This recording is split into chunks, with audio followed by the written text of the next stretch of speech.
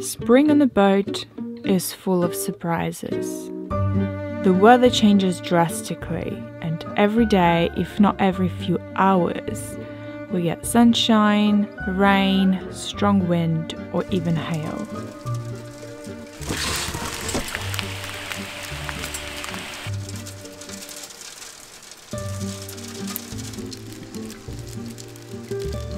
Wow, this is crazy! It's snowing!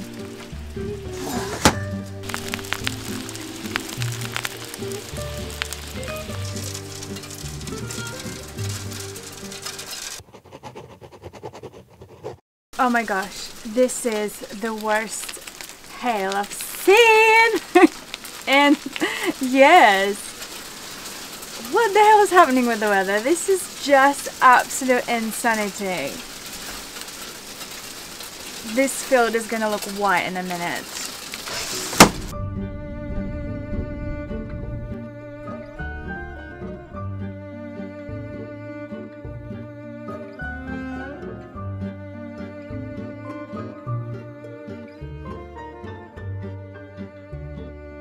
We've just bought some briquettes. We met a guy on a park the other week and he was like, oh, do you guys have a fire? I went, yeah. He said, do you use coal? I went, yeah. He said, do you want to not use coal? I went, yeah.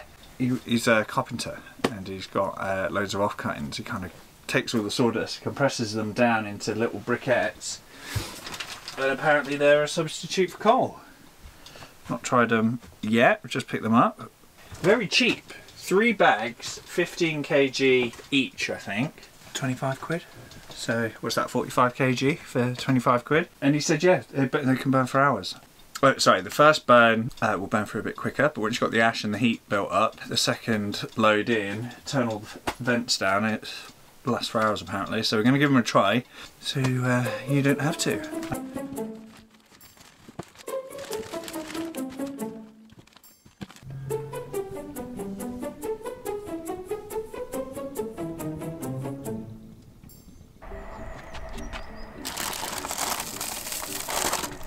I'll give you a hat. I'm excited. More.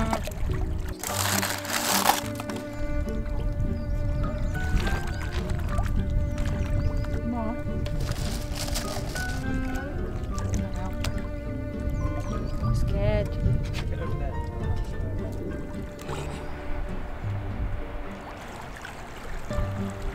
Ah, see who wants it the most. Coming upstream.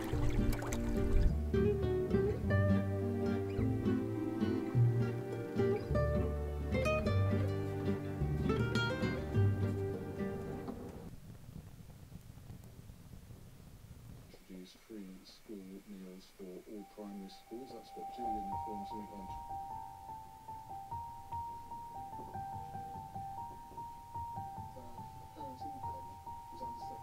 Life is slow in a narrowboat. The spring is wet and cold this year, and there isn't much to do outside. We continue making fires to keep warm and waiting for better weather.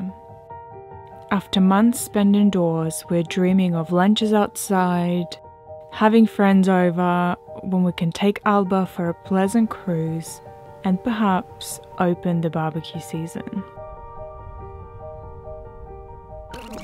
Guys, I never do this, but I have just sat down to edit this vlog and I realized there is a big problem for the second half of the episode. About a month ago, I've decided to fix a weird noise that was coming from the microphone, which should not be happening. It's a mic, it should be silent. There was some dangling sound, so I sent it out for repairs. It took a while and finally they sent it back, and I was so happy to receive it that I immediately put it back on the camera and I just didn't check the settings. The audio in the second part of the vlog is going to be blown out. I don't know what I'm going to do. I'm going to try and fix it as much as I can, but it's just not going to be perfect. If you can't take it, just switch it off. I totally understand, but I have filmed quite a bit, so I decided to leave it out there. If it's too bad, that's fine. I thought I'll explain myself.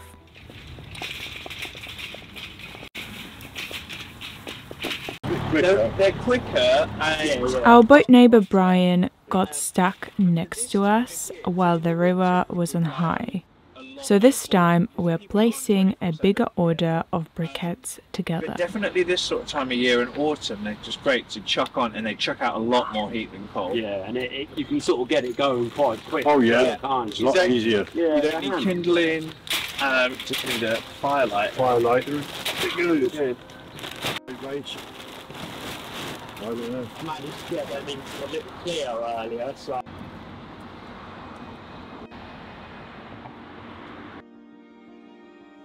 Oh, I see. I did it in a hurry.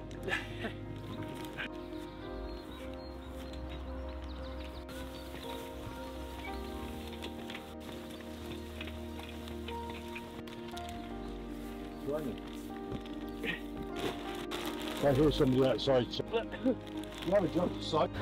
So, how's it going? Well, we haven't checked the diesel in at least a month. We haven't been looking at it at all because we haven't been cruising and we haven't been able to get fuel. We've kind of been ignoring it. But yeah, we haven't checked in ages. So we're going to see how much diesel we've got.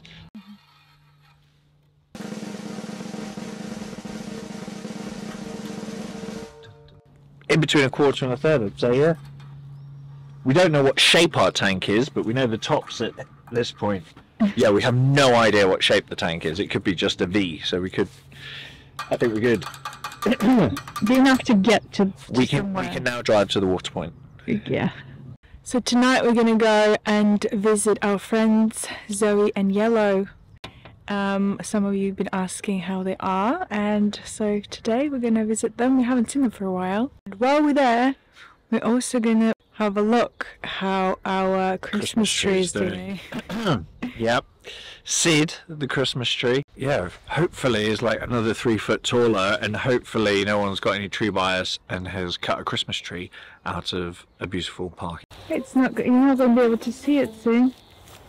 Just give it a bit more space for light.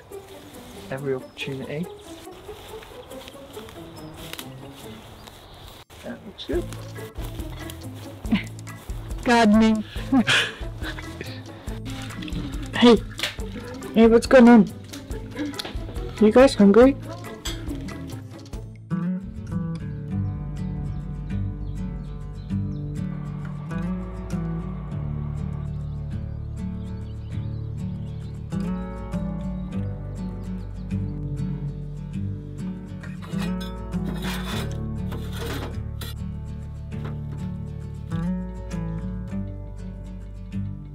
I'm going for a run this morning. It's been really challenging, to be honest, to run through the winter.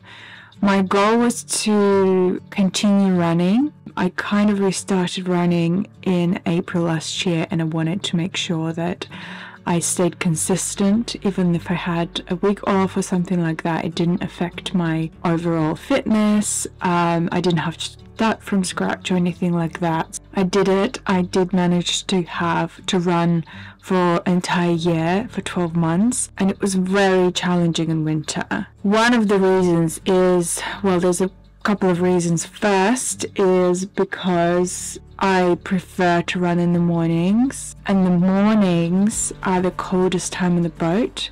Obviously we wake up and then we make the fire, so it takes a while for the boat to warm up. So going out from a coldish boat into a cold is mentally very challenging. And also, since we moved from Henley to Pangbourne, there is no pavement, so there's been a lot of mud.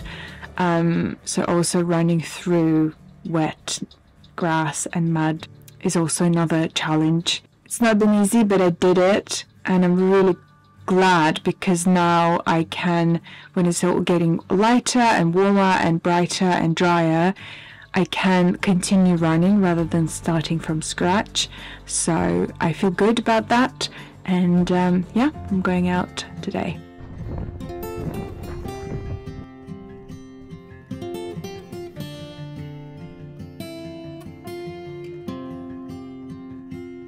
It's not the miles, it's not. Before I start work, I'm gonna need to tidy up.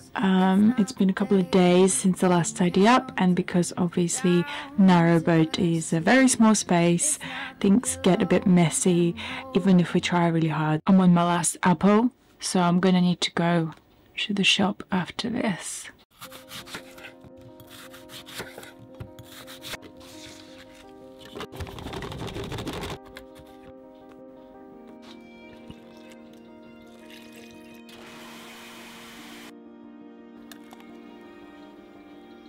Let's try this. It's not bad. I've run out of almost everything, so I do need to go to a shop. And I don't know if you can hear the sound of a fan on the stove. The stove is going really hot, so the fan is working well. However, we have dropped it a few times.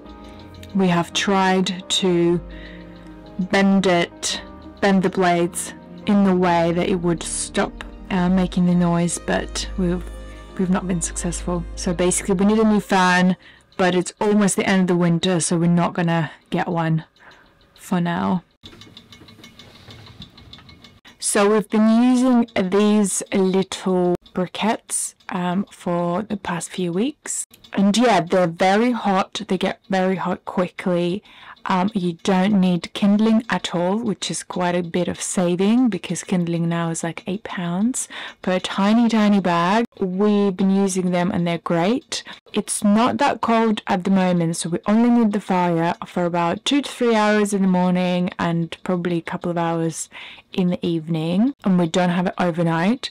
So for this kind of season, I think they're perfect. The best way to use them, we found, is to have a little bit of coal, like a few coal bits with it, because they do burn within about an hour, so there is a continuous upkeep for the fire, and if you miss 10-15 minutes it might cool down a bit and you're gonna have to start it from scratch. Just quite time consuming, so having a little bit of hot coals in the stove really kind of saves the day. I'm not sure how this would work in winter.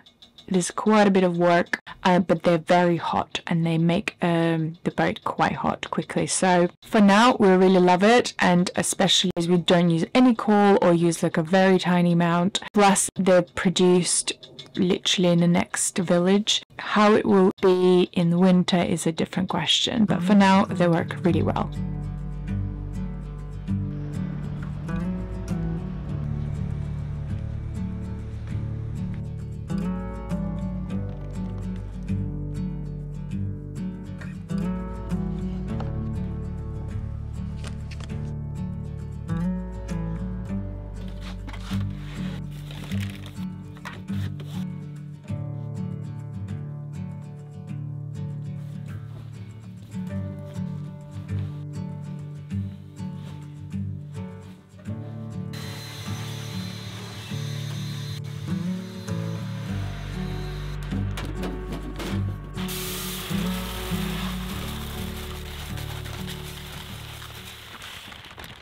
I've just started doing laundry and I've run out of water. I know that because the water pump starts to make this odd noise that I know the water's gone. So I am gonna go and get some using the barrel, but because the barrel is 100 litres container, I can't wheel it by myself because of the weight and the way kind of the whole container sits on top, and there's a bit of a micro hill, so I'm only gonna fill up halfway and go get water by myself. I haven't done that before, but I reckon halfway, 50 litres, 50 kilos, I should be able to manage.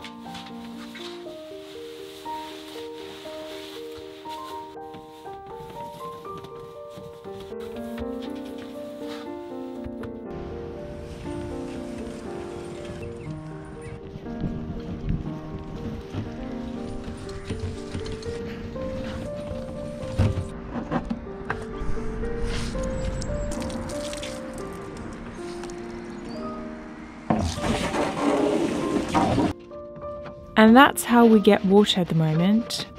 This setup has been a lifesaver over winter, but we're counting days until we stop moving again and get back to our regular fill-ups.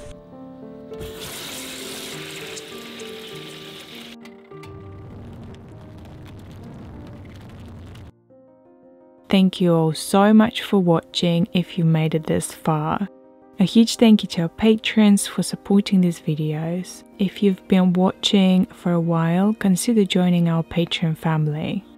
In exchange, we have bonus content for you, vlogs that haven't been published on here, Zoom catch-ups, freebies, and lots of other stuff. So go and check it out. Sending you all our love. See you in the next one.